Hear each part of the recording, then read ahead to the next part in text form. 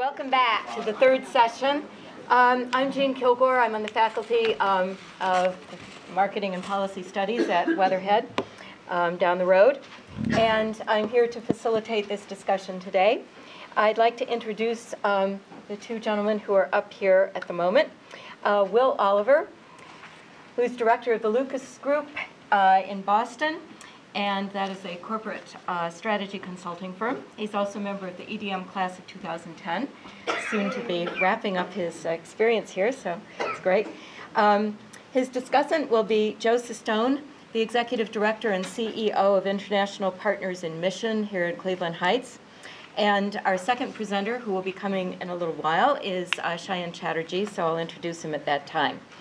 The format that we wanted to use, similar to this morning, first Will present his paper, and if you can hold your questions until he is finished and Joe has made his remarks in response, then we'll open for questions and before we move on to Cheyenne's discussion. So I'd like to welcome Will and his paper on, would you like me to read the title? Or? Sure, please. Factors Influencing Collaboration of Western Business Practitioners and NGOs who assist small to medium-sized enterprises in developing countries. This is a qualitative analysis. And if you want to get it out in one bite, then you can talk about words like collaboration, entrepreneurship, and developing countries, and you pretty much have the context. I'm really excited to be part of today's event. Listening to the sessions this morning, in one sense, my presentation will be integrative in the sense that it brings in sort of the confluence between private sector and nonprofit sector. It gets at some of the adaptation issues as you think about two different business models. It certainly is all about business as an agent of world benefit. In another sense, it drills down on a topic which I think is very common to many of the papers we heard this morning, and that is on a certain element of management style, and that's collaboration. The presentation wouldn't be complete this morning without a little bit of talk about the journey that brought me into this topic. When I joined the school here at Weatherhead, I very much had a passion about microenterprise. I also very much had a concept that it was sort of an input-output thing. You put money in, you put training in, and good entrepreneurs came out the other end. And this has been very much a journey in discovering that, gosh, it isn't quite that simple. And what I realized fairly early on is there's a really interesting problem of practice around how do you take experienced Western business people, join them together with non-governmental or nonprofit organizations in developing countries, and somehow take advantage of the skill sets of both to the benefit of yet a third group, small to medium-sized enterprises that are struggling to learn business skills and build markets in the developing world. Specifically, as I got down to articulating that problem of practice, the literature is very clear that it takes shared vision, it takes complementarity of resources, it takes personal chemistry, and how do those combine together to create a collaborative environment which can benefit small to medium-sized enterprises. Now, because I'm a budding academic, I'm going to start talking about WBPs and SMEs, so forgive me, you know what the acronyms mean. But one more acronym that I would like to address, and that's to make sure that everybody knows what I mean when I say a microfinance institution. And that's something, gosh, 20 years ago or so, Muhammad Yunus started, or at least popularized in Bangladesh. And it's the concept of enabling very, very small businesses to borrow tiny bits of money, maybe just $10, maybe $100. In some cases, as you get into the larger scale of SMEs, maybe $1,000, but loans of a size that it doesn't even make sense to put paperwork together. The traditional banking models just don't work. And so there's been this learning experience over the past 20 years or so, and one of the trends that's developing as you think about microfinance organizations, which are typically in the nonprofit world, helping out these small to medium-sized enterprises, is to get Western business people involved. Because these microfinance institutions tends not to have the skill sets. They tend not to necessarily have the money. They know that the SMEs need loans, training, networking, some organization structures, maybe cross-collateralizing the loan, some mentoring, and they know that the Westerners can bring the business experience. So that's really the setting, the organizational setting that we're talking about here. And then, in my quest to discover how they can help, I got involved in the literature of collaboration. Well, Barbara Gray, who studied part of her life here at Weatherhead School, so she's good, wrote one of the foundational books on collaboration. Everybody seems to quote her 1989 work. And she sets about trying to really put your arms around collaboration. Everybody knows what collaboration is, right? Try defining it. Try finding a theory of collaboration. It's a peeling the onion thing. There's really a lot of different thoughts about what collaboration could mean, and she really put a lot of the people's thoughts together. Another instructive person in my mind is Huxham, who introduced to me a term called collaborative advantage. And many of us were steeped on Porter and know about competitive advantage and how the advantages of individual excellence accrue. The concept of collaboration is built around this collaborative advantage, building on the advantages of working together rather than individual excellence. And that's something very different, something that many managers in both the private and in the commercial and the nonprofit sectors barely even have the vocabulary to articulate.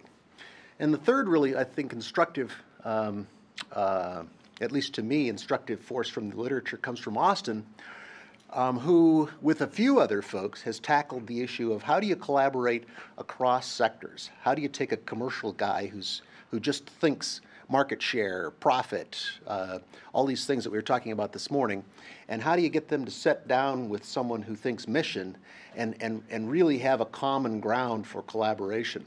And there's been some other really interesting writing on this, but I think in my mind Austin was pretty seminal in my thinking. What the literature allowed me to do was put together a model. And for those of you who are familiar with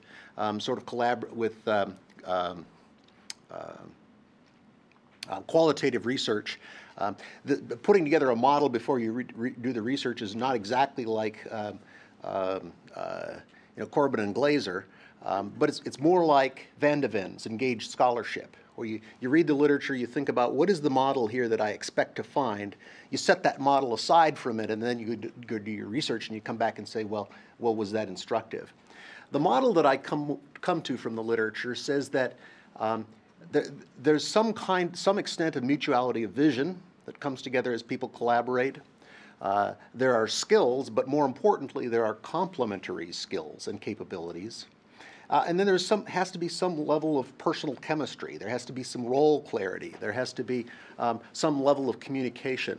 And those all come together to build a framework for collaboration. But wait, there's one more piece, and that is these are things that used to be individually motivated and individually organized. How do they come together? There's a moderating influence there. There's experience, there's training, there's commitment that moderate the bringing those together into collaboration. So that's what I thought I would see when I started into my research. My research involved talking to pairs of Western business practitioners and microfinance organizations. And you can see that I talked in total to about 12 different pairs. I didn't get both sides of each pair, but in most cases I was able to talk to both sides. You'll see that also I deliberately did not focus on a particular country, as I wasn't especially interested in the cultural nuances of a particular country, but rather observing the impact of collaboration sort of without regard to particular cultures. Amazing people. If you haven't done qualitative research, it's an important and interesting exercise. Talk to a fellow who runs a small sign business in Canada. Not a wealthy guy, 30 years old, and yet he's devoting a significant amount of his personal time and significant amount of his personal money to invest in these microfinance organizations. Talked to another American businessman who had built and sold $200 million manufacturing companies. Another who had been a senior executive at Lockheed Martin. So these were really guys who really knew their stuff. And on the microfinance side, really interesting people who were dedicated to their mission, who had been involved in each case more than 3 years, mostly around 5 to 8 years in this particular business. Most of them were well educated, a couple of PhDs, one had written a book, several teaching school. So these folks really knew their stuff in terms of both the practice side and the theory of how to put organizations together. Hour-long interviews, most of them were by phone. I just couldn't get to Malawi and Kenya on my budget. I did have some really interesting opportunities to get back with some of these folks. I was fortunate enough to catch most of them at a conference last fall, and I had a chance to present some preliminary findings and get their feedback. So that was really instructive as part of the process of developing my thinking. This research then allowed me really to put together 4 findings. And these 4 findings then are going to converge in kind of a different direction, I think, both in my thinking and something to add to the literature on how you put organizations together in a collaborative way. My first observation was quite a shock, that though the convening organization that most of these belong to called themselves partners worldwide, though they referred to each other as affiliates and partners, they really weren't very well integrated in terms of the way they described their activities. So, for example, you can see the way I've done my quotes here. I've got the Westerner on one side and the Microfinance Institute on the other side. The first thing I notice is that there's very different levels of integration. That the Westerner, though he talked about being deeply committed, put a few hours a month in, made a trip once a year. I mean, that does seem like a very deep commitment for somebody who's just doing a philanthropic exercise, but it's not really the way you describe a deep collaboration. On the other side, these are folks who are fully committed. This is their mission in life. So you've got a difference in the level of commitment. You've got each and every one of them talking about their individual contributions rather than using words of collective contribution and collective capability. So, for example, the Western business practitioner here says, when we got back from the visit, it was like the world stopped. We didn't hear anything. He's only thinking about what he contributed, what he said, and whether the people in the other country got back to him and made his stuff happen. Or on the other side, the same comment really coming from the other side. Every 6 months, my WBB comes here, visits people who have loans, looks over the administration. It's just an event rather than a level of complementary contribution. Formal and infrequent communication, very important finding. Sometimes we wonder how much my NGO lets us inside. He's hiding something. Lots and lots of comments about they don't return my emails. I can't get them on the phone even if I call them. Yet, consistently, each one of them had monthly formal meetings that were arranged like a board meeting with an agenda and specific results, but not this kind of informal communication that I mean when I talk about collaboration. And then about midway through my analysis of the information, I begin to realize that though these folks were talking about themselves as being a partnership, and though almost every one of them eschewed the concept of philanthropy or of a donor-donee relationship, they wanted to be partners, that's exactly what they were describing. So one of the Westerners said, I could easily go to Hawaii, but I choose instead to go to a third world country, drive around in a van for 8 hours, visiting a home business where roosters and rabbits are running around. I mean, that's how someone talks who's going on a short-term mission. Or the other side, we're pretty honest that a Westerner visiting for a week or two is not going to be life-changing this happened to be Libya. It'll probably be more life-changing for the Westerner. So what we're seeing here is folks not describing themselves as coming together into one organization, but rather we're hearing both sides describing this sort of donor-donee relationship. My second finding is that while we didn't see integration, they all recognized the importance of integration and recognized that they hadn't achieved it. For example, on the dimension of training and mentoring, everyone talked about how important it was that the Westerner bring some knowledge because they all recognized that Westerners knew more about business than the locals. And yet, fairly typical on both sides was the acknowledgement that though that was important to bring the training in, they hadn't really worked out the mechanics of making that happen yet. That the Westerner just didn't seem to click with either the microfinance organization or the small businessman. And part of that was a cultural challenge.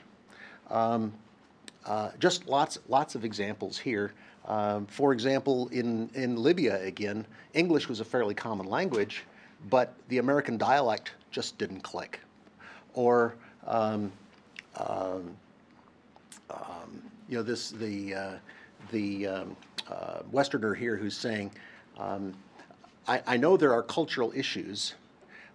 This fellow happened to be a Christian and wanted to talk to these folks in Christian terms, and he said, but I don't know what's American business and American culture and what's the real principles that I want to teach these other folks. And yet he had never asked. There was no dialogue around how can we merge these two cultural visages together. My third finding is that they also recognized what was inhibiting integration. So for example, they recognized that they had very different business cultures. If you have been the head of a division of Lockheed, going into a country and trying to help a woman who bakes bread in a used refrigerator using charcoal, and she's got one employee, is just something you're not familiar with.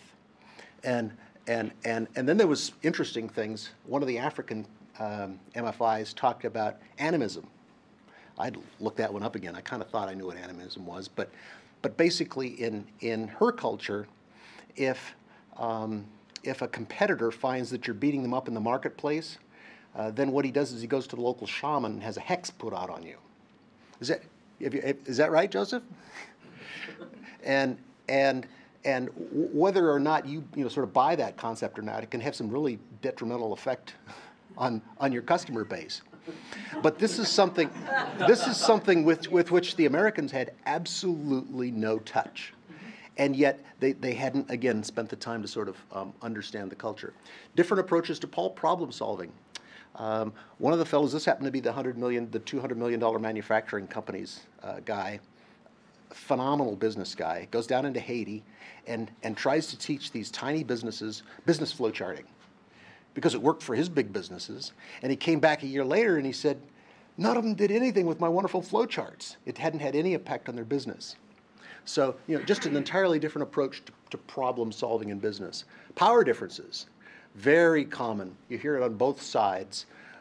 Here's a Westerner talking. We explained the rules. They didn't follow, so we cut off their funding. That's a tough environment to have collaboration going on. Partnership tension. One of the Western groups got at cross purposes and actually had, his words, a blow up when they went down for their visit because they had been talking directly to the administrator, violating kind of the local culture, which said they should have been talking through the board of the local nonprofit. So, just tensions that got created in a number of the organization. Language barriers. How many of us know that you got to know the local person's language? Of the 11 American teams that I talked to, each representing about 8 individuals per team, one person spoke the local language of the country that he was trying to help. On the foreign side, 2 of the 10 groups that I talked to, no one in the Microfinance Institute spoke English. So, I mean, it's just a major, major barrier, and they recognized language as well as a barrier. Finding 4 is really, in a sense, a confirmation that the elements of the model that I postulated were important elements. In fact, they were all there. Relationship, as I looked at the codable moments I found in my qualitative research, 40% of them related to relationship. They really get that about how important it is. The basic vision, everyone seemed to agree on the basic vision of microfinance to build profit businesses, not a donor-donee thing, but building commerce. and yet none of them talked about a refresh mechanism. In fact, many of the microfinance institutes talked about some friction that, gee, we'd like to kind of go in here and we'd like to kind of do that, and no mechanism to refresh the vision. So again, everyone is saying that is confirming the model, just kind of expressing some tensions there. And then finally, everyone recognized that skills were necessary, but the observation that they were bringing their independent skills and not really building that sort of complementarity that I had hypothesized. This eye chart is my attempt at recrafting the model.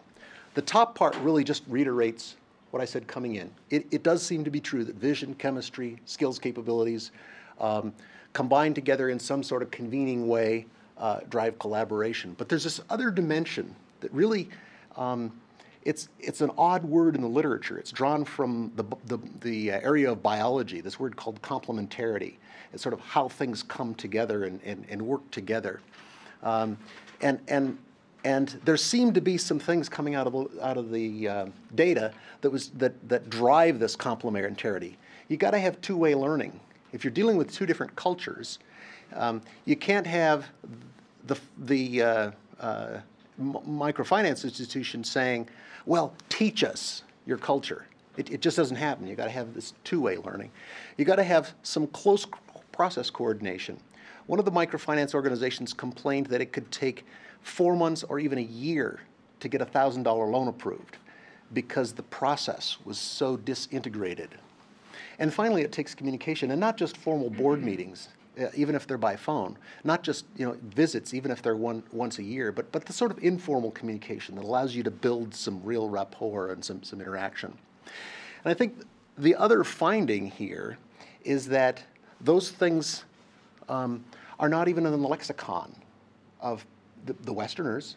They don't do these things in building their typical competitive style organizations. This is not what Porter taught us to do. So there's the potential for some management interventions, perhaps, and this is really kind of the theory coming out of this model, to improve the ability of those skill sets and really build a sense of complementarity, which can develop into collaboration. So complementarity, what is it? Well, it occurs when individual resources are joined to create greater capability than if they were applied individually. It's achieved by adapting individual management orientations. It's a set of skills, my hypothesis is, that people can develop. You can learn to do two-way communication. You can learn to do more informal communication. And it represents an opportunity to, and really, as I talk to the folks at Partners Worldwide, the convening organization, they're very excited about the opportunity they may have to intervene that set of moderating lines that I showed in the model. Now, if there's some merit and if there's some generalizability in the findings here, this is kind of neat, because in terms of the literature, let's go right to the next slide. In terms of the literature, we've got a model now. It's empirically testable, and it says there's something that a convening organization or even the parties can do to develop collaboration. Most of the articles, Weiss-Skillern is one of my favorite out of Harvard that has talked about collaborating in nonprofits. Cantor, Rosabeth Modis Cantor, wrote a really great article of comparing collaboration to romance and marriage. But most authors talk about collaboration as if it were something that happened. And here is the suggestion that there are some actual management interventions that you can do to build complementarity, which is a key element in collaboration. On the practice side, as I said, at least this particular organization that I've been talking with about these results is very excited. They say, I asked them, so what would you do next? And they said, well, this is what we need to do next. They looked at the language findings, they looked at the culture findings, and they said, here is an opportunity for us to intervene and build the kind of collaboration that we dreamed we had. So the opportunity there is to affect both the literature and practice. And that's my tale. Thank you very much. Well,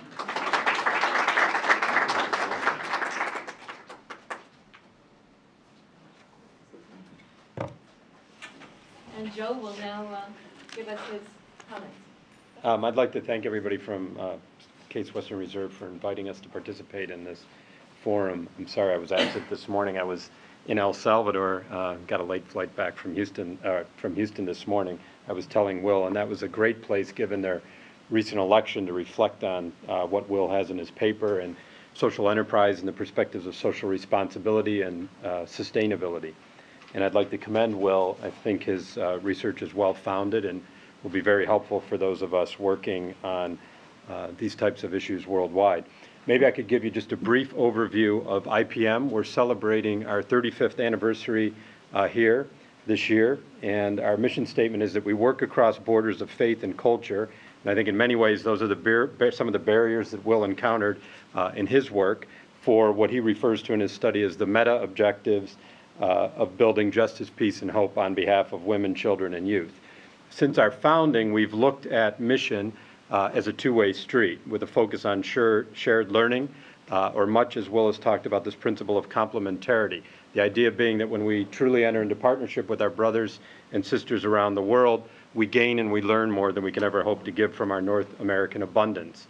And we define partnership, the work with our partners, through collaboration, through complementarity, but also what those of us who work in the interfaith community would maybe more often refer to as reciprocity or solidarity, that is grounded in a commitment to social justice and that leads to change over time.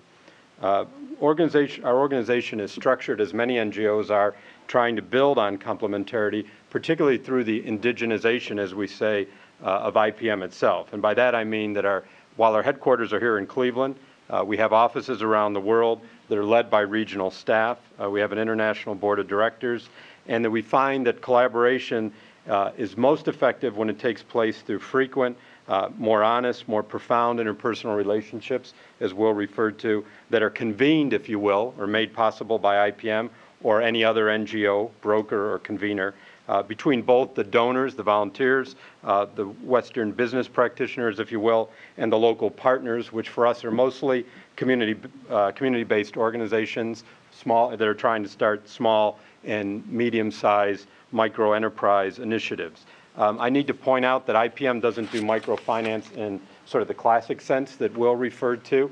We're not making loans. There's reasons that we don't do that. A lot of them are related to staff capacity, but also a sense that rather than asking for a return directly from our partners, we would like them to reinvest directly in their communities and the needs of their families, their communities, and the initiative that they're trying to pilot themselves.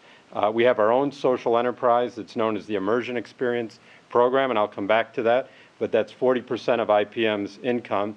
And it also reflects what, if you've read any of the base of the pyramid, particularly Protocol 2.0, that recommends immersion as an essential component for social enterprise. I'd also like to say that through our regional offices, one of the things we've learned, and Will again refers to this a bit in his discussion, is that it's the patient presence and perseverance of people on both ends of the partnership that leads to more effective and efficient practice and therefore progress on mutual goals. It's not trying to fix things based on Western business norms per se, but through the building of long-term relationships that are based on mutuality and collaboration that will work in the local context. In the interest of time, I'm going to skip ahead a little bit just to Will's presentation. I would agree with a number of things that he had to say. I think the best way to achieve cross-sector collaboration, particularly if we look at it from the subtext of the triple bottom line of people, profits, and the environment, is outlined well, as he said, by Austin, and he defines these four characteristics as alliance drivers, if I understand correctly. The first one is strategy, mission, and values alignment. For me, that means personal commitment in addition to a defined business benefit of the Western business practitioners. And that could relate to the corporation's footprint, its philanthropic concern, its interest in making a particular type of change, or its interest in developing new markets, as we talked about over lunch. But there's a question for me about whether this is about social change, social justice, or merely about profit. Personal connections and relationships. Through time, not only talent and treasure, but particularly not leading with treasure, but through building the local capacities of the community first, through time and through the talent of the Western business practitioners and of the local folks, is there the greatest potential for organizational development. Austin also refers to the mobilization of multiple resources and distinctive capabilities to generate results. I'd like to see a keener focus on what the Western business practitioner has to learn, particularly some humility here, in going overseas when they don't speak the language in particular, what assets the small or medium enterprise brings to the table, the history of the organization, the social capital they've built up over time within the community, their understanding of local culture, and then a continued learning through time together. I can't emphasize this enough. The simple overlay, as I said earlier, of U.S. business model by Western business practitioners doesn't work. It won't work. It remains transactional unless the relationships are built through sharing and shared risk, and again, through patience, patient presence, perseverance, and other factors that lead to practice, more efficient practice, and progress on mutual goals over time. I think there's some core ideas in the study that are of particular value. The role of the host organization is well referred to in facilitating learning from a complementarity perspective is vital. Not teaching, as it was defined in the study, but what Will defines as recursive participatory interaction wherein all parties learn from and teach one another. Also to overcome the power differential by trust-building measures. Extended time spent together, learning from one another. I was thinking, particularly when I read this, of a study I've seen from Calvin College. You referred to short-term mission trips. One of the things that IPM looked at in developing our immersion experience program was that it wasn't this idea of going there and doing to people, but going and learning from one another. There's an excellent study after Hurricane Mitch of local NGOs that came and worked in Honduras. And the NGOs that came and built things, usually themselves with their own money, their own skills, and their own resources, and let's say for the sake of argument spent $20,000 on a week's trip, versus individuals and groups that went down and met with and worked with, played with, prayed with, ate with the people they were with. Afterwards, the recipients, if you will, were surveyed and they were asked, if you could have the $20,000 back, would you want the sort of short-term mission trip folks to come back? And they said, no, we'd rather have the money. They didn't become friends with us. They didn't respect our local culture and our local principles. They just told us what to do. They didn't involve us at all. But when they were asked, would you want the $20,000 back if that group that just came and was immersed and spent time with you, they said, no, we want them to come back because they're our friends. They've built relationships. We want them to spend money and spend the time with us. We have to ensure, I would agree with Will, that Western business practitioners have an entrepreneurial startup experience. I'm not really sure how a corporate CEO of a couple $100 million manufacturing firms can help a small group of women develop a soap making or sewing cooperative. They need to have relevant entrepreneurial startup experience on a very small scale. Ideally, they're folks that have international experience, both from a travel and work perspective, but also the language skills as much as possible, or an openness to learning that. We need to also understand the gap, both cultural and practical, between the so-called developing world, small and medium enterprises, and Western business practitioners as a limit to integration. There's a huge impact made by local culture, as Will identified, around family needs, around perceptions of savings. How do you save when you're trying to feed your family or keep your children alive? Gender roles within the culture.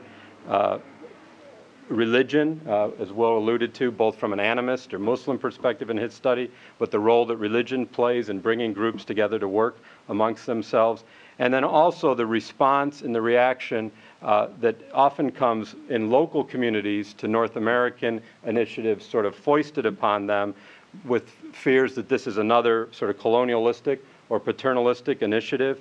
The colonialism and paternalism, frankly, within local elites, as the local community-based or small and medium enterprises try to deal with the way they're perceived by local elites in their country that don't often give them credit for having the capacity or the ability to develop an income-generating initiative on their own. Corruption, systemic and political violence for sure. The thing that I frankly in some ways found the most interesting, and anybody that knows me will know I do a lot of this, is the text messaging. Most of Africa, a lot of the so-called third world has totally skipped email. They went right to the text through the phone. Sending emails, expecting someone to get to an internet cafe and respond is not a realistic way of doing things, but as Will also pointed out, somehow emailing and that kind of written correspondence leads to more formality and doesn't encourage the kind of informality that comes from texting or phone calls, the use of Skype, for example, that somehow feels less evaluative for folks on the other end, if you will, and builds up the strength of a relationship. I have some idea, in response to some ideas or claims that Will made that I think might have less practical value or what might be the next steps for research, I would ask or want to look at microloans in particular. There's been much research and discussion in the NGO sector that they alone foster a particular form of dependency rather than the independence they apparently seek to encourage. We don't want to get into a grantor-grantee or donor-donee necessarily, but the idea that you have to report back on how you spent the loan to an outsider rather than to your own community is often a challenge in the microfinance, and particularly the Grameen Bank model. There's more reporting required. There's a technical complexity that small and medium enterprises often can't address, and they don't have the staff capacity to even manage the loans. I also would like to look at the definition of social world, social or world benefit. How does one define that to measure success? The definition of change and success and failure is very different across different cultures. How do reporting requirements affect and make more transactional the relationship? So how do we ask for reporting from our partners in small and medium enterprises to make sure that it's a way that's building up them and their work and the relationship that we have with them rather than having the opposite effect? Also, the tolerance for natural risk in the life of small and medium enterprises and CBO members. How does one deal with that when trying to measure success? When someone, as you said earlier, is trying to raise their chickens, or there's political violence in the country, something has happened, a natural disaster. For us, it seems like, oh, they weren't successful. For them, this is just the course of life, and we need to take more time and build on what we've already accomplished so far. And that, I think, leads particularly to a question around the time commitment and the motivation of Western business practitioners. It's not necessarily clear what that is all the time. And so one of the things that's of particular concern for me, or that I would like to learn more about, is how do we determine or how do we evaluate what type of Western business practitioner and practice is most effective in countries in the global South. I would have liked to seen Will focus on fewer countries, but maybe with a focus on a particular region. So looking at Central America, the Great Lakes region of Africa, Southern India, for example, because I think there would be more transference if we had a better sense of a particular part of the world and some of the cultural issues at play there. And I'd also like to see more diversity among the interviewees and the organizations for the same reason. I don't know Partnership International well, but I think one organization has one sort of culture and skill set. It might be better informative to look at others. Again, as I said earlier, a better understanding of the motivation of the practitioners themselves.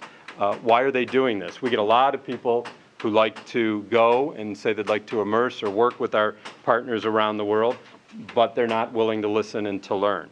And so we always ask for that to be a prerequisite of their involvement with us, and that they're not going to fix things. And particularly if you're working with a faith-based organization, that I think many of the ones that Will worked with are, that there's not an evangelical component that some way skews what they're doing and their long-term efficacy. I'd also like to, because there's been a lot of literature around social entrepreneurship, and that social entrepreneurship primarily comes from new organizations. So to look more specifically at what social entrepreneur initiatives of existing NGOs, or in this case, small and medium enterprises, would be the most helpful in encouraging local social capital and building social enterprises. I think there's a lot to be learned on the role of convening organizations, and I think they play an essential part, particularly in managing this sort of disconnect between the donor and the donee, or the Western business practitioner and the small and medium enterprise. Who's the person in the middle that manages, that develops, that ensures the success of these collaborative ventures and the shared learning opportunities that Will mention? And then on a practical level, again, just to focus specifically on the complementarity, I'm going to get that word right, among both the partners and the small, medium enterprises, the partnership between them and the Western business practitioners, both within the complementarity within the relationship between the two of them, but also within the broader sector. So how do Western business practitioners that are doing this work learn from other Western business practitioners that are engaged in that way? And in the same sense, how do small and medium enterprises learn from others that are doing that? In what role do the larger NGOs that play a convening function have to play in that? So I think I'll stop there. Thank you. Thank you, Joe. That's very thoughtful. Questions? A lot to take in here, so good. So, Will, the question that came up in my mind is, did you get much variability in how effective these were? I mean, it sounded like you found a lot of things that weren't working well. Were there examples of things that did to give you enough variability so you could get a sense of what works and what doesn't? That's a very good question, and the question, if anybody couldn't hear because of the mic, is did you see variability, or was just everybody a total failure? In fact, one of my personal temptations, and one of the temptations in this sort of a study, is to look for the nuggets, look for the dirt, and I'm afraid in my presentation today, and even in my paper, the negative side came out. The fact of the matter is these are really very successful and very these are organizations that like each other. They talk to each other like they use words like friends and family and mentors. As to the variability question specifically, of the 12 organizations I talked to, 2 had gone bankrupt. 2 had been in existence for more than 8 years. There's very little in terms of hard metrics to define exactly what is success. This particular organization has defined employment growth as success, but they don't have a lot of data on that.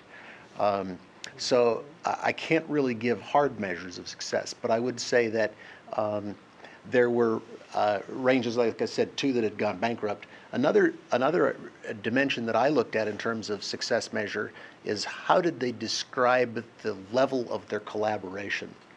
I had one organization, two of the Western business practitioners viewed themselves essentially like venture capitalists.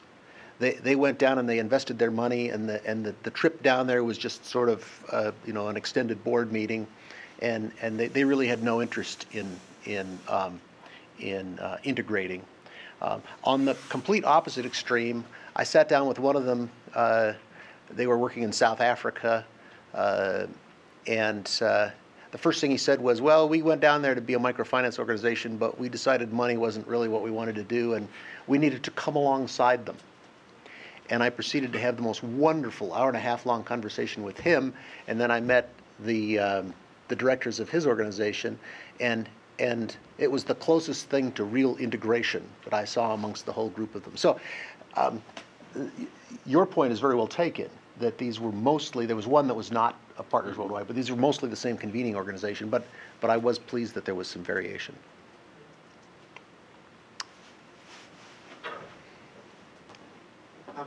When you're looking at the integration and the interrelationships, there's sort of I guess there's a question, is there a sort of a premise in that stronger integration is more functional or more desirable? Or is it possible that having more of an arm's length or transactional relationship could actually be just fine, thank you, for the goals of the microfinance organizations? Raymond, you would enjoy reading my expanded paper. That was one of the toughest problems that I had to deal with, and it really came about halfway through the research when this whole collaboration complementarity thing was coming out, and I had to go back and ask myself, so what? Who said they were supposed to be collaborative? I mean, that was what I said. So I had to go back sort of midstream in my research and say, why does one collaborate? And really divided the world in my mind up into 3 groups: competitive market structures, all kinds of organizational structures, whether they're hierarchical or whatever, where it's all under one organization, and then a collaborative structure. And there are reasons in the literature why you would organize in any one of those 3 ways. And particularly Austin and Huxton were useful in helping me tease apart why would one organize in a market sense versus why would one organize in a hierarchical sense versus why would one try to collaborate. And in this particular instance, where the vision can be articulated, but not precisely. Nobody knows quite what it means to help small and medium-sized enterprises. You can't lay it out in a document. You can't put it in a performance evaluation. Where the parties have very wide, disparate skills. And again, I'll send you my paper if you like. But what I had to do is I had to go back and ask myself, why would one organize under this particular form versus the others? And conclude that the most effective way, according to the literature, of organizing in this kind of a situation would involve something other than a pure market transaction or other than a hierarchical transaction, which lined up with sort of Austin's idea that it should be a collaborative organization. But it was a tough problem. I have a question, but I have a loud voice, so I don't know. I have a question on kind of going even further back in your interviews. Was anything identified as to why these Western business people chose to do this work in the beginning, like, and how that might have impacted the relationship with the people, with the CBOs or the people on the ground? The reason I ask is I'm interested to know how many of them went into it looking at, oh, there's talent pool here that can be particularly utilized, versus people who did it for purely altruistic sensibilities. I've done work with an NGO in Africa, and what we have traditionally found is people go over on safari, they are touched by what they see, and they come back to the U.S. and they start an NGO. And, which is all really well intended and everything, but I'm fascinated to know why these particular Western business people chose to do this type of work, if there was any impact to the relationship on that. None of them, and I was watchful for this because one of my theories as I was trying to zero in on the collaboration topic was that there is a resource pool out there, and it's sort of Pralahad's fortune at the bottom of the pyramid concept. None of them had that motivation. I would say there are three motivations. The most prominent motivation was post-career successful executives looking back and saying, what has my life meant, and wanting to really honestly do something that made a difference. The second motivation was very similar. Young Turk, and there were two of them. I mentioned the guy that ran the sign business up in Canada. There was another one who was a ship captain here in the Great Lakes. Young guy, 30 years old. Looks at his life, looks at his business world, and says, I see that's going someplace, but it's very similar. I want to have some other aspect of my life that's important, and this is something. Then there was a third aspect, which was much more social, and somebody would come to them and say, this is cool, and they would say, and they would respond, I like this person, I like the way this person thinks, and I want to be involved with what this person's being involved in. I might just add to that, just to back up what Will had to say, we've had very similar experience, and without giving particular examples, I can tell you we worked with a number of retired CEOs and also with existing fairly vibrant corporations. In Cleveland, you probably know Highland Software, Fosbel, Ceramic Technologies, for example. And we've had sort of both instances. We've had a number of folks who are end of career, but feel, boomers generally, feeling like they've been pretty fortunate and wanting to give back and not necessarily knowing how. And the challenge for us as the convener, if you will, or the intermediary, has been to figure out how do we use their skills in a way that's truly beneficial and doesn't encourage more dependency, if you will, among our partners.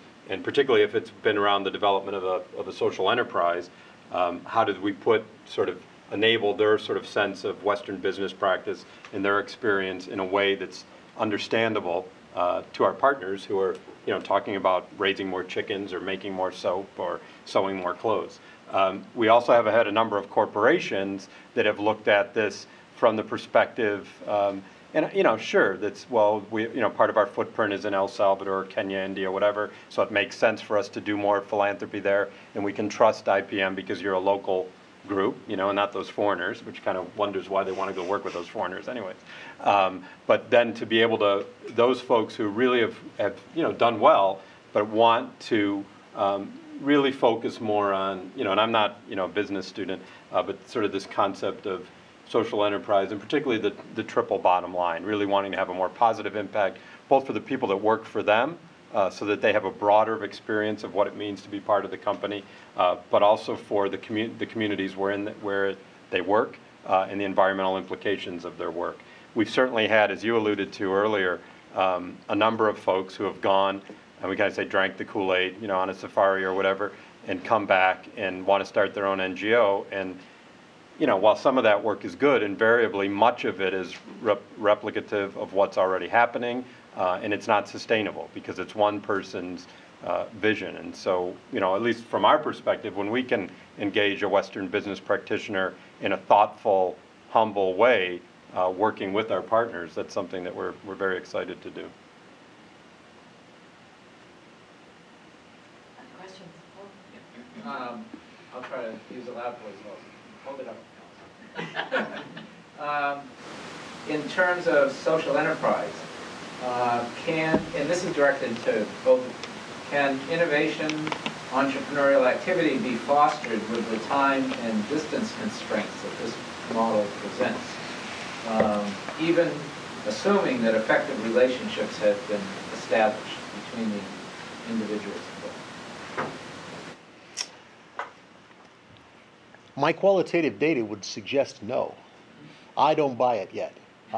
And that's really kind of the point. There's so much been written about entrepreneurship and whether you can actually even build entrepreneurship, which is the question behind your question. And then the question becomes, okay, if you assume you can build it, how would you go about doing that? Is it something you can be trained in? Is it something you have to be closely mentored in? I think you've got a really good question, but let me articulate it in a way that I think it can be answered. If Westerners think that they can go and export U.S.-style entrepreneurship, you know, with sort of U.S.-style venture firms and U.S.-style franchises and U.S.-style this, that, and the other thing, that's probably ill-conceived. Because the business communities are different, because the social structures are different, because the legal market structures are all so different. If, on the other hand, there were an opportunity to just go be a mentor, just go be somebody's friend, and say, and give that person confidence, give that person a big brother to talk to. If that kind of a relationship could be developed, I think we talked earlier about a fourth bottom line, but if I think about, you know, one of the reasons I got into this whole idea of social entrepreneurship in the first place was just a panic that if we don't help folks who have been disenfranchised by the global economy, you know, look out, we'll be in real trouble 10, 15 years from, 20 years, 50 years from now. And if, on the other hand, thoughtful, intelligent, caring, experienced Western business practitioners could develop relationships where they could be seen as effective mentors and really do this two-way learning. I don't know if it means entrepreneurship or if it means people will just get jobs at companies, but it will certainly help build economy. Assuming it's funny coming back from El Salvador. I mean, we joke when we take groups there that it's kind of been Puerto Ricanized, if that's a word, in the sense that you see all these U.S. franchises that you know are largely owned by Salvadorans that, in theory, are doing a wonderful job there, employing people, doing all that. I'm not so sure about social responsibility and sustainability, though. And I think what I would add to Will's point is maybe there's a sort of a third way, and where we think we've found the most, or have been able to have the most impact, is through, and you mentioned in your paper, training the trainers, but not sort of just in a way that you sort of go over and you tell somebody, okay, here's how you become a U.S.-style entrepreneur. But actually, one of the things that we've been fairly successful at, and it's not just IPM, a lot of NGOs do, is bring all the partners from the region, or all the small and medium enterprise folks together from the region, and provide them a safe space where they can learn from one another. And I think in that way, there's huge potential. It may not be the kind of scale that many of us in this room might look for as quickly as we'd look for it, but it certainly, at least from our experience, has led to really life-changing opportunities for folks in social enterprise that they wouldn't have had otherwise. One more question, and then we'll move on to our next speaker, and then come back to the other questions after Cheyenne has an opportunity to talk. So, Dave? So that just brought up the question when we use the term entrepreneur, whether actually these are entrepreneurs and we're trying to transfer those skills, because the way I looked at it was these are small business people and they need very basic help, as opposed to because I think of it, and some people say, well, small business is entrepreneurship, but I look at the entrepreneurship as some of the definitions we had earlier, as doing something new and starting something new, a new industry or a new way of doing an industry, and that it seems to me in these countries what you're looking for in many cases is just very basic types of business skills so that people can survive making an income at commodity type enterprises. And if that's the case, then the skills they might need might be much different than the entrepreneurship ones. And so I'd be interested to know, what was it that they were hoping to transfer? And is it high-level skills like, innovation and all that, or is it something much more basic? You know Scott Shane? Oh, yeah. See Scott Shane. He'll give you an earful of that on what is an entrepreneur. I think, was it you that mentioned the Global Entrepreneurship Monitoring that Babson and London Business School does? They differentiate. I had Scott's definition of entrepreneurship, though. Yeah, they differentiate between self-employment and entrepreneurship, which I think what you're getting at. That's what I'm getting at. One of my realizations through this whole thing, and you mentioned, I think, risk profile, is, as Scott likes to point out, entrepreneurship is probably one of the riskiest things you can do. Do you really want people in underdeveloped countries borrowing money to invest it in one of the most risky things you can do? This may be ill-conceived altogether. But what kind of but businesses were they? Were they really entrepreneurial? They were self-employment businesses mostly. Okay, so they were pretty. There were some of them. There was a mixture. There was a woman baking bread, lots of people sewing things, lots of people involved in agriculture. There were some innovative things. One woman in Haiti invented a business making popsicles, which was new to them. But the skills they needed, what were the skills you were trying to get? Basic business skills, Yeah. not the skills of innovation. Right, so maybe this use of the term, to go back to Ray's earlier points, maybe the use of the term entrepreneurship is a way of generating enthusiasm here in the United States for these kind of endeavors. Well, and most of the people that are behind it would consider themselves entrepreneurs here, so they want to see themselves now as social entrepreneurs overseas or in the inner city or whatever the case would be, from my perspective. I'd like to suggest that we hold the rest of the questions until Cheyenne has had a chance to talk. Cheyenne Chatterjee is our next speaker. Everyone is talking about their new initiatives on sustainability, and I am thinking, what's the big deal? Because we have been researching and teaching sustainable competitive advantage, for the longest time. So I just did not understand I didn't know the word. The sustainability, to be honest. And so I went and sat in, and that's really my first encounter with the notion of sustainability. And took me a few years really to get my hands around it, and I kind of did it in a slightly different way, and I'm going to share with you why, where I'm coming from. And maybe the twain can meet in some ways, somewhere the way I look at sustainability and the way it's commonly used, there may be something in common. So for me, it is sustainability meant its competitive advantage by developing a business model that cannot be easily copied. That's what sustainability is. And increasingly, it seems to me that the way the practitioners of the green movements and sustainability are defining it has to be a part of your competitive advantage. Otherwise, you'll fall you'll become like GM as opposed to Toyota in some sense, okay? And that's the way I'm beginning to look, that's the lens I'm using to try to understand sustainability, okay? So I went and read up, I'm really a dilettante in this field. I read up the Stuart Hart's books and other stuff on sustainability.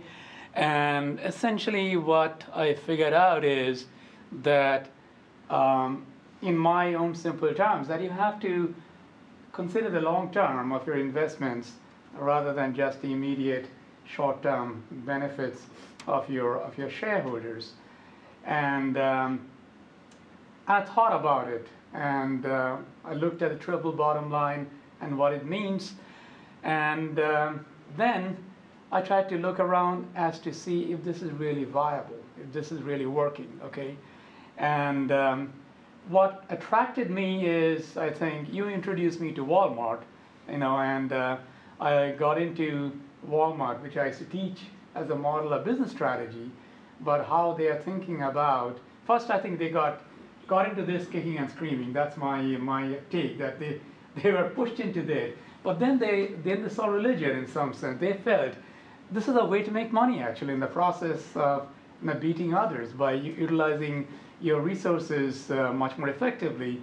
And you have done so many things that have shown me, Dave has done these different models with Walmart, including something as simple as that how do you reduce the number of pages, number of sheets you use when the bill gets printed out. And they had a brainstorming, and they decided to print on both sides. This is, I don't know, Dave Cooperite or someone told me about this. If this is doable or not, I don't know. But that's a brainstorm idea. What I like to call is a business model innovation.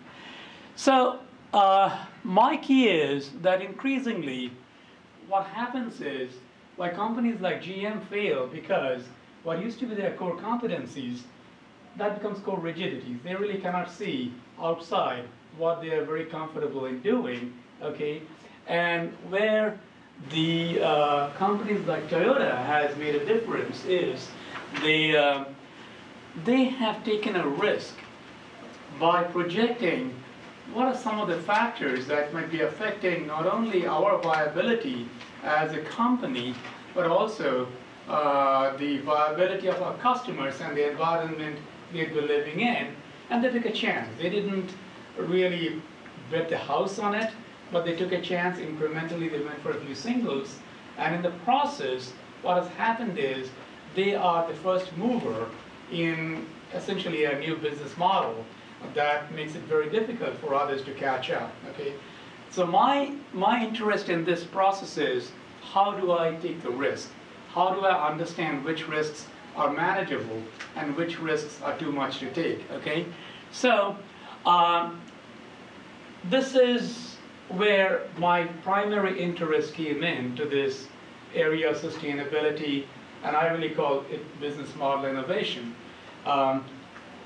I teach strategies like Walmart and Southwest or even Microsoft as an example of not just product or process innovation, but the way an entire business model can be restructured in a way that you really do not have to invent something from scratch, but you can take what's already out there, but mix and match that in a way that can lead to a competitive advantage that is very, very difficult to counter, okay? And I read Stuart Hart's Bottom of the Pyramid, and I kind of glanced through C.K. Prahalad's book, and that got me interested in understanding what is going on at this level, at the bottom of the pyramid, at the very poorest level, and what are some of the business models that can make a difference, and what can we learn from it, okay? This is my first takeaway. Whether it's Muhammad Yunus in Grameen or the microfinance people that I have had a chance to work with, or some cases around, what they have done is reprice risk. They have figured out a way to come up with a value of risk, or value the risk in a way that no one is seeing, okay? And let me give you an example of how, in my way, my thinking, I interpret that. Okay, a bank, a large bank will never, give a loan to a farmer, a village farmer to buy a cow. That's not going to happen, okay? So what they found out is, these microfinance folks, what they found out is these farmers are much more willing and able to pay back the loan, okay, only if they can get the money to buy that cow. Now, this is kind of a win-win situation. I mean, what happens is that, okay, let me back up. I'll come back to the cow in a second. Let me get to the other example, which may be much more germane to what I'm trying to say, of repricing risk. In India, most people in Delhi or large city, they don't go to a grocery store to buy their produce. Okay, what they do is, my sister-in-law, a pushcart vendor will come by with vegetables on a hand cart, and she will lower a bag, and they will put the vegetables, fresh vegetables in the bag, they'll put it up, and she'll settle up with the vendors at the end of the week. Now, where does this vendor get the produce from? The vendor is not getting the produce from the farmers. The vendor is getting the produce from a wholesale market in the city, okay? And these markets are entirely controlled by the local mafia. Basically, the local mafia guys, they go to the farm, they negotiate the produce from the farms, okay? And then they bring it over. Okay, now, here's the pricing of the risk. Any idea what is the interest that these pushcart vendors are paying to the mafia guys? Take a wild guess. 200%. 10% a day. 10% a day. It's pretty close to 200%. That's probably right. Okay. All right. 10% a day. All right. Now, so if we can give them a loan at 70%, they'll still make money. It's a business model that they can make money. It's basic finance. Okay. So there is the opportunity. The only problem is the banks are not willing to go in there because the banks are hamstrung by credit score and what have you, and the formal way of doing it. So some of these microfinance guys are branching off into this area, and I'll tell you the model they have. The challenge is, how do I get this pushcart vendor and the farmers to come together? And both are illiterate. Okay, so how do I come up with a model, I put them together, okay? So what they have done is, they have, using microfinance techniques, they've given them smart cards for 100 rupees, okay? A smart card, not cash, all right?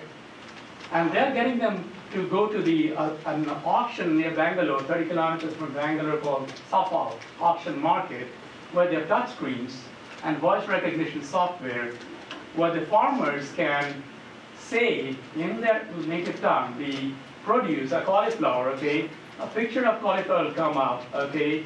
And they will negotiate the price by essentially the voice recognition software. And they will pay, the farmers will get paid by that smart card. Okay, now what's happening with the smart card when they're scanning it every time? It's empty. I'm sorry? It's empty. Yeah, but what's happening when you're creating a credit history. So the idea is not just a business model, but the idea is to elevate these guys to a point where you can have a credit history and present it to the regular banking system, okay? So a whole swath of people can now be taken out and essentially lifted up because now they have access to regular, and I don't know how happen or not, I have no clue.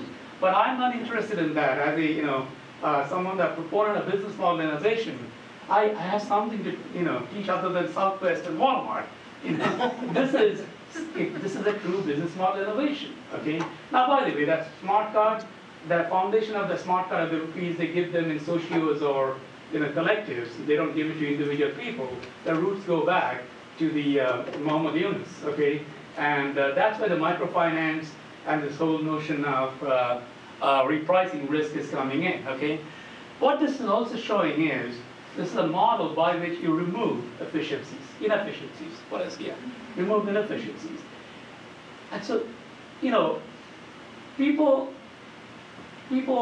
tend to beat up Walmart. All right, okay, I'm a center right person. I have no qualms about it. I think Walmart has single-handedly reduced the inflation rate in this country by 4 or 5%, okay? Just imagine what's happening in India right now, okay? So there is tremendous advantages in third world countries by using some of these models to remove inefficiencies and not only help people, but help the country because you're creating a new markets.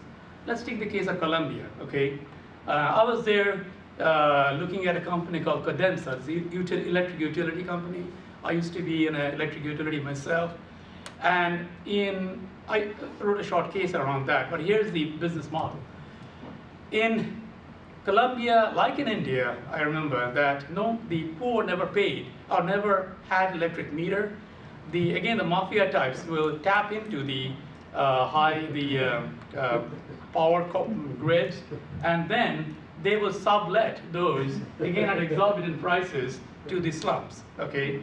You saw slum, none of them have electric meter. They are paying a large amount to these.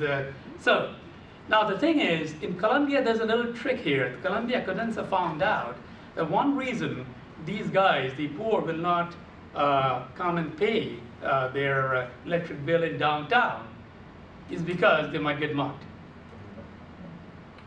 All right, so they took it one step at a time. They said, how do I reduce the risk? So how do you reduce the risk? How do you get them to pay up? Move the collection agencies to the slum and hire the people that are not paying as your employees, okay? All right, and they're spreading the word, okay? This is the same model that Patrimonio Hoy and CEMEX is using. This is the same model in some sense, the microfinance type that I work with. So there's a very common pattern that's established out there. And so now people are seeing that I can pay a lot less for electricity and I can walk a mile and pay my bill, so I have some extra cash. So Cadenza is using those retail outlets to sell electric appliances to these guys, again using microfinance principles of long-term payment. So it's a win-win-win-win, and in Colombia and Latin America, you can be starving, but you need a refrigerator for the beer and a TV for your soccer, okay? So people will buy these things, and that's kind of a given. So that's the model that is, you see the similarity in what's happening in Bangalore and Safal auction market and what's happening in Cadenza, okay? Now, I did a little research. Where did this idea come about this microfinance? It happened in 1930s Texas. A company called Zales decided to give small loans to Depression-era women to buy jewelry using collectives, and they would pay back the money over time, okay? So, I mean, strange, that's what happens when you let loose an academic and these things. You got to find out what's going on. But the fundamental problem is repricing risk and reducing inefficiencies. And this is what's leading to the new business models that, I'm kind of interested in and I find out. Okay, all right. And also in the process, you're creating new markets where you're really literally lifting people up. I do not believe in the NGO model. I think, it doesn't really help. But these microfinance guys like John Lakshmi and people that worked in Bangalore, they're using the NGO as an arm to get the loans out to the people, but they're using the financial model to make sure that the payment structure and the way they get the money back is handled pretty well. Okay, so the other case, which is more of a sustainable model, have you heard of Fairmont Mineral, right? All of you have heard? Okay, Fairmont Mineral is in mining. They mine, I guess, sand and then they glass. Okay, that's it. When you mine, what happens? Typically, the miners have a very bad reputation because once you mine, you just destroy the complete, environment. And Fairmont used to be known as dune rapers, and that used to be the moniker back in the early days. Okay, from there they have developed the strategy that we are going to leave the environment, the mines that we dig, much prettier, much better than what it used to be, okay? And that's their commitment whenever they go and take on a mine. Okay, now, from my more free market, radical, center-right perspective, this is actually an advantage, a competitive advantage. Why?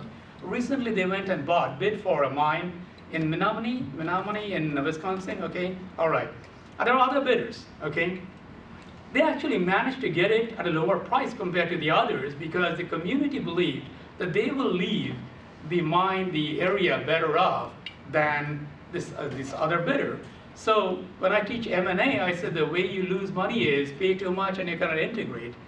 By virtue of the credibility that they have developed, okay, they have managed to essentially buy something cheaper. I mean, they're paying something later on, but the fact that they can buy something cheaper, that's giving them an inherent competitive advantage, and that's what I call inherent sustainable competitive advantage that they can sustain in their business model. And that's the kind of sustainability that I like, okay? I think I'm running out of time, so what I'll do is, there's some hypothesis that I developed, really, I developed with Garima and I, by talking. So if you like to, I can talk about some of these. These are very basic, but some of these things can be tested probably in a research process, and so that's about it. Yeah. What happened to the mafia? It's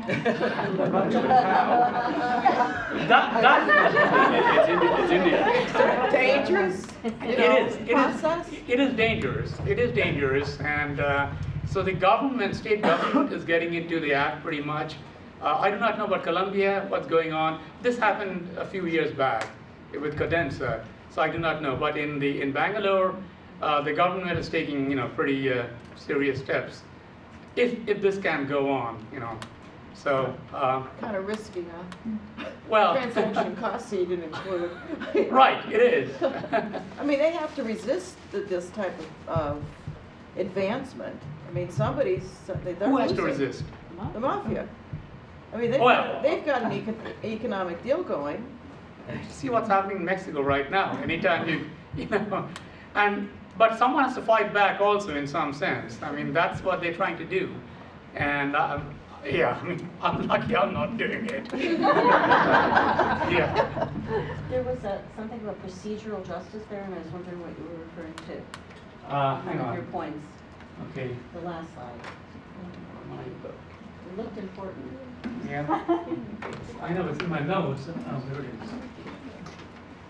Just in case you asked a question. All right.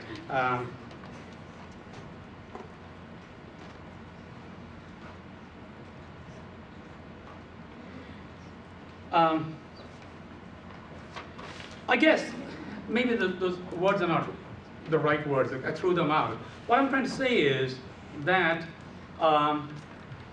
that if you can talk to the community before going to bid for the mine, so you reverse the process. Most people go talk directly to the company. They went and talked to the community, first, and then they show how Fairmount is going to wipe out the footprint as well as contribute to the improving the local community. So maybe that's what I meant by procedural justice. Maybe it's a wrong word, but if you do that, if you reverse the process, you have this advantage in some sense. Have they actually done this yet? Where's the accountability mechanism? Oh, they have done it. This is running, right? I think. Are they still mining? Have they done are they finished? Do they do the restoration? No. Finishing hasn't. That's what I'm saying. This cost is going to be after the fact, But they have a tremendous advantage going in because, usually what happens in an M&A, you buy something, you get full of surprises because you paid too much, and then you do the wrong things. Here they're paying less, so they have a lot more buffer to make mistakes. And as you know, present value of something 5 years down the road, the cost is lower than when you're paying something up front. So, I see that as an advantage in economic terms, yeah. But they've done it in other places. They have a track record of improving other sites, so they can draw upon that experience. That's exactly right. They have a lot of nice Right. pictures. That's right. So, That's true. I mean, they've done it. They've done a good job of it.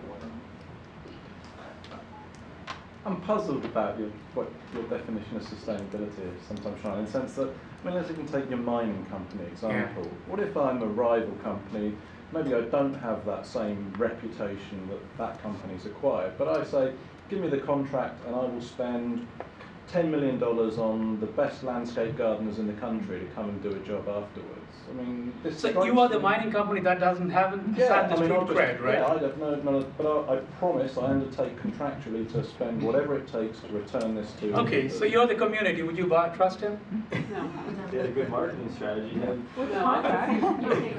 See, this is the kind of model where trust is very important. Like, if it's a one-off use, like wedding planners.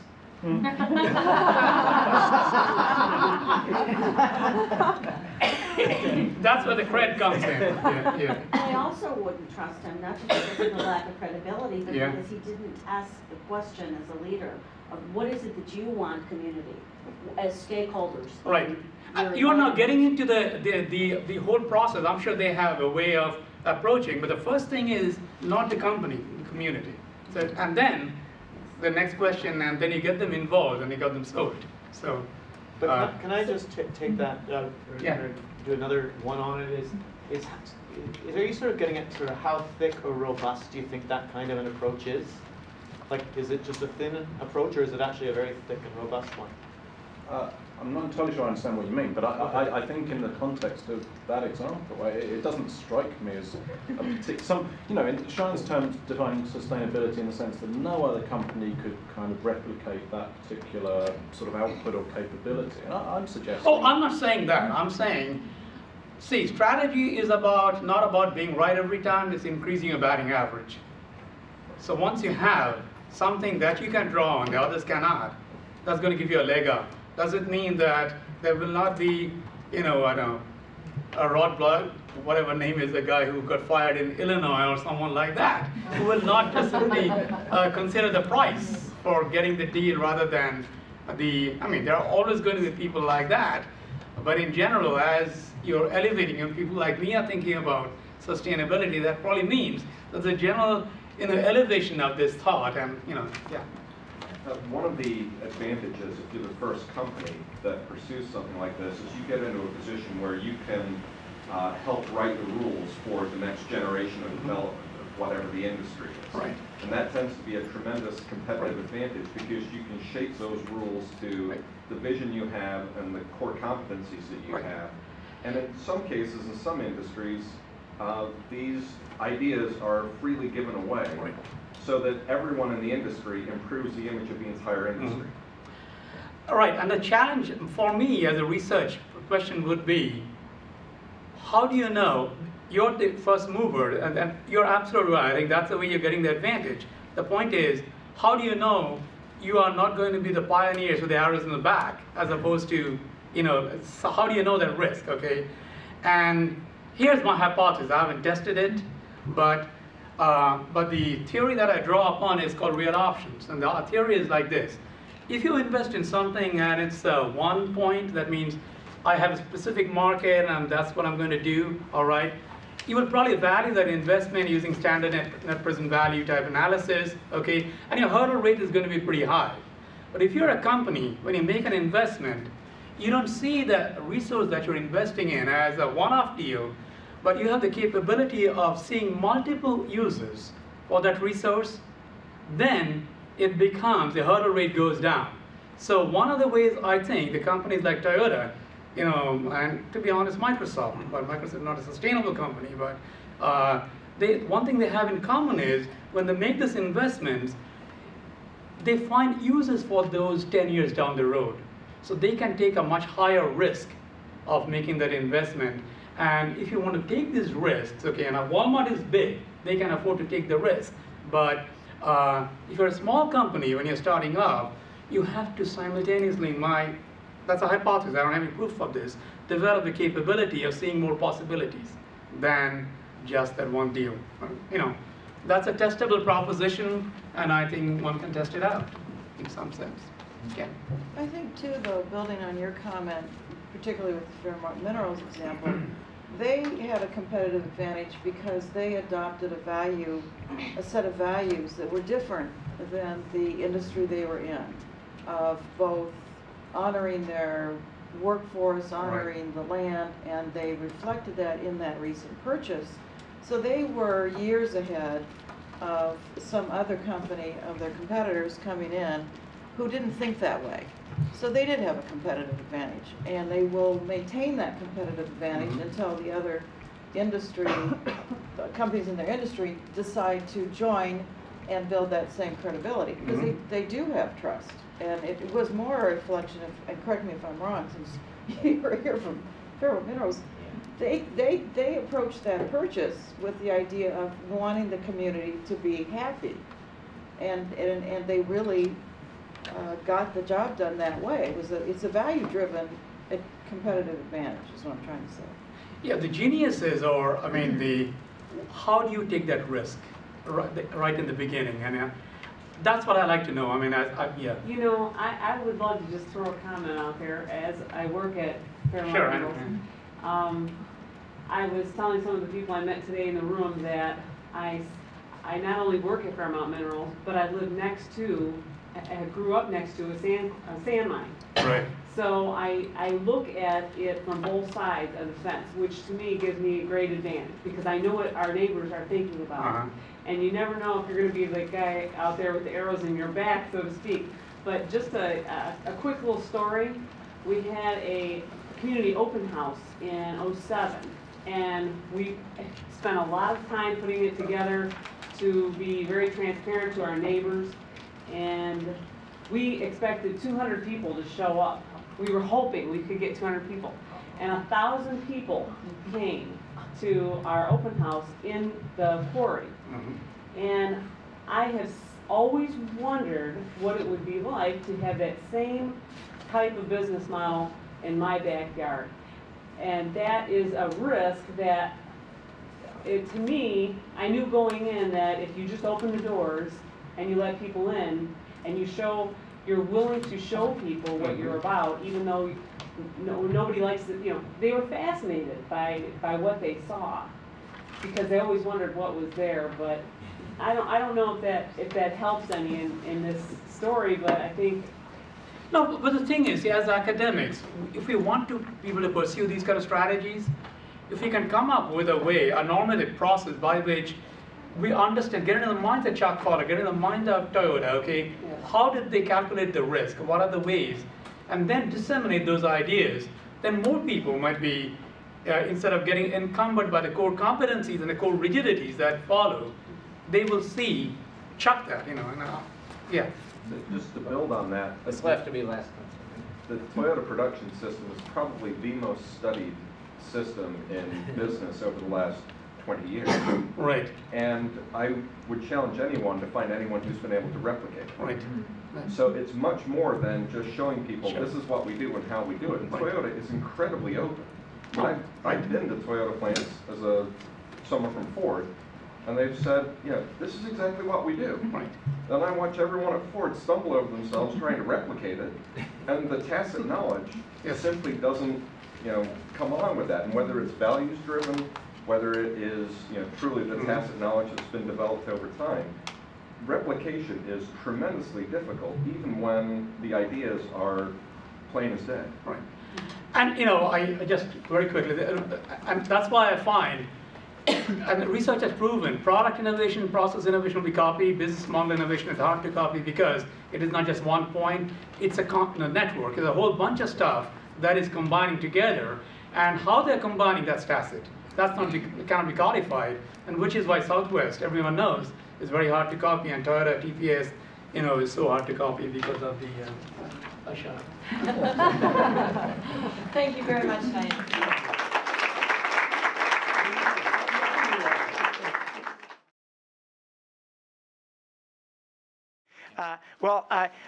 You asked for one point.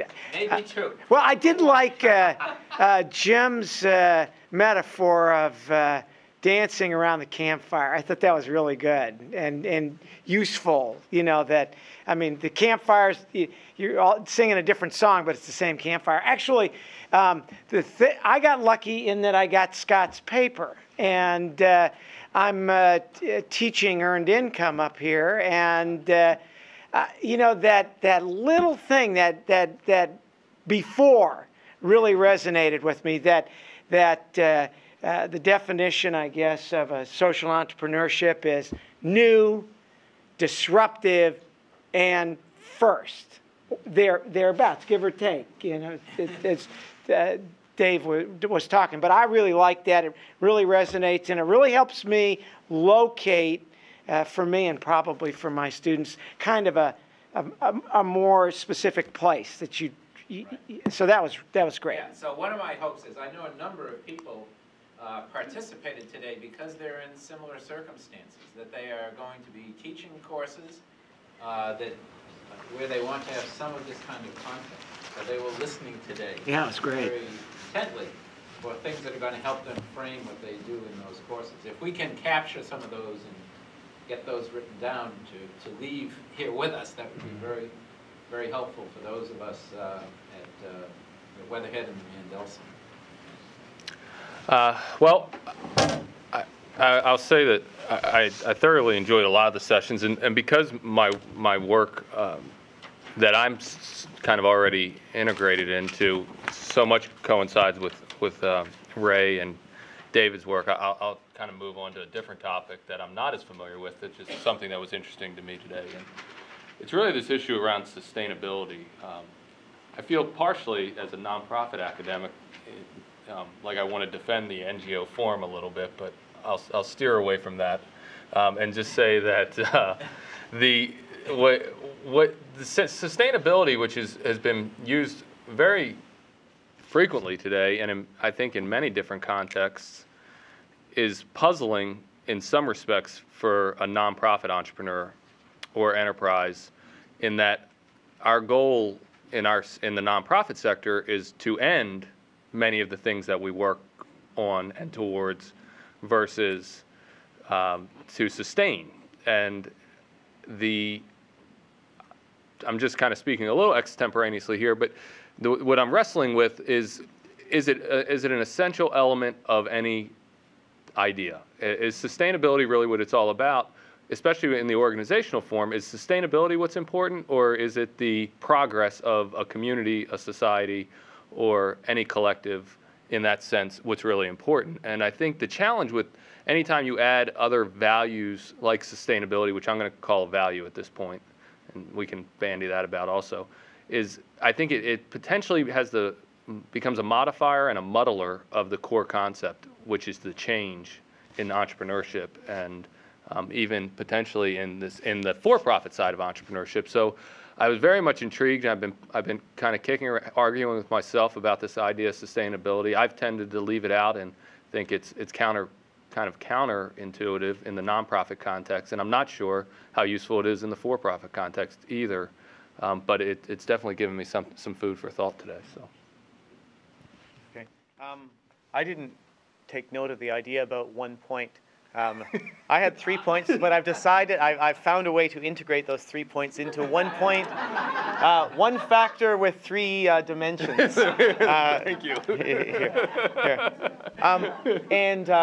I've just had such an interesting day, and it's been great to meet some of you that I have. I just had such an interesting day. But number one, coming right from the beginning point for me was right at the end, and maybe that is the recency effect in my brain, but just remembering the last thing I heard. But your point, Sion, which was, I loved how a center right-wing, kind of antithesis of every, about how you talked about learning, you describe yourself as not being afraid to engage this as a learner. And I thought that's just such an important perspective to approach all of this at. You talked about, you've got these standard things that we all have, these standard things that we do, and you climbed out of your hole and looked into something that you weren't. Yeah. Again, thinking of strategic management cases on Southwest and Microsoft as a whole, that you climbed out of that and looked at things that were unfamiliar with you, for you. And by being out of our normal zones of habit and all that something very interesting and creative comes out of that. And that is the segue to the second dimension of this, which was, I forget your name, from IPM? Joe. I was going to say with the great tie, because I think your tie is great. And your point about engaging with that unfamiliar, in your examples of in kind of international development things, was emphasizing how we need to be slow, patient, humble, relational, and flexible, which to me is the mode for doing the kind of thing that you did, generalized more broadly, but having a lot of humility and flexibility and patience, so that that learning can be very organic. The other piece, one that I still don't know that we have any kind of a research, and I would love some numbers on, all of these very nifty, interesting changes that we're talking about. We've got the activities themselves. I'd love to know what they add up to. We look at organizations that have done large-scale sustainability work, organizations and sustainable enterprises. Somewhere along the line, we've got to get a sense of outcome, output, throughput differences.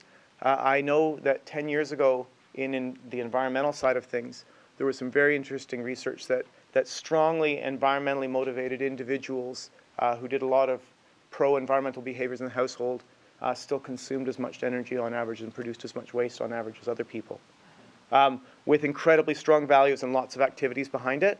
So I'd love to know what these things are adding up to. I think it's an important thing to look at. Thank you. Well, I think my major comment and observation probably leverages up off the last comment here about the impact, or what does it add up to. And it was also a part of our discussion over lunch, and that was partnerships. And I guess a lot of the discussion today was about the organization types. Are they entrepreneurial? Are they creating, do they have earned income and things of that sort? But if we think about the challenges, I mean, the whole reason there's a nonprofit sector, or if we take a more broad look, the whole reason that we have social sector organizations are to address pressing challenges. And we didn't really talk about those challenges at all today, or how to effectively address it. But one of the things that some of the discussion we had over lunch centered on for a short time was, well, what organization form is needed to address these challenges? And part of the paradigm of where we started was that maybe there's a correct organization form. At one time there was a nonprofit form, but really the issue might be that many of our biggest challenges actually require multiple sectors to be working together in new ways. And there's a role for the for-profit, which is the sustainable, sustainability for companies, which is talking about a sustainable world as opposed to a sustainable company. And a role for the nonprofits that have a lot of competencies, and a role possibly for government. And so I don't think, we talked a little bit about partnerships today, but and then we did at our table, but I don't think we really framed this very much.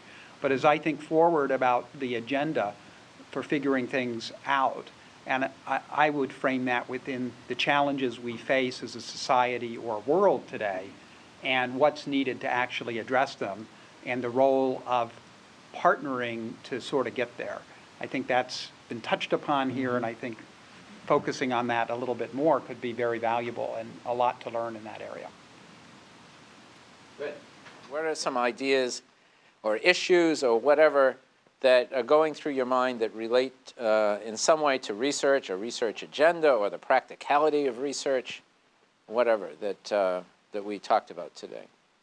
I thought this would be the easy one, because there are many academics in the room, or pracademics. Yes? The one Mary? that I'm thinking about is that we've been talking about social entrepreneur, and we've been talking about the socially responsible organization. But I'm wondering if anybody has been doing any research related to creating just the different stages of a region, or of a community, the different stages of development of the support for entrepreneurship or social entrepreneurship. In other words, imagining now that it's not the individual or the organization, but that a community could actually, or a region can actually look at those things that support the early stages of developing this.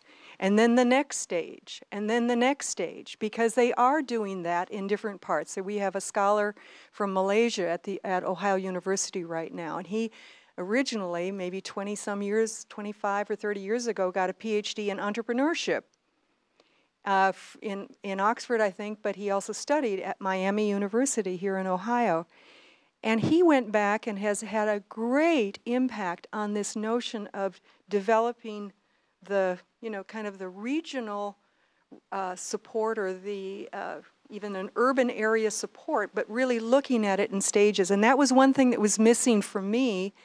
And I wondered if anyone's researching that, because I'd like to know more about that. Okay. Response or a question or another issue? Add a topic. Sure. Unless somebody wants to respond. We were just talking about the impact with the current economic situation on social entrepreneurship, or how we want to define it. And I'm wondering if anyone's looked at this question historically, against an economic matrix, and seen, because I would be willing to bet it could be countercyclical. It could it could increase, even though we may not be able to see it well when times are tough. And I'd be interested if anybody's looked at that. But that's just a research idea.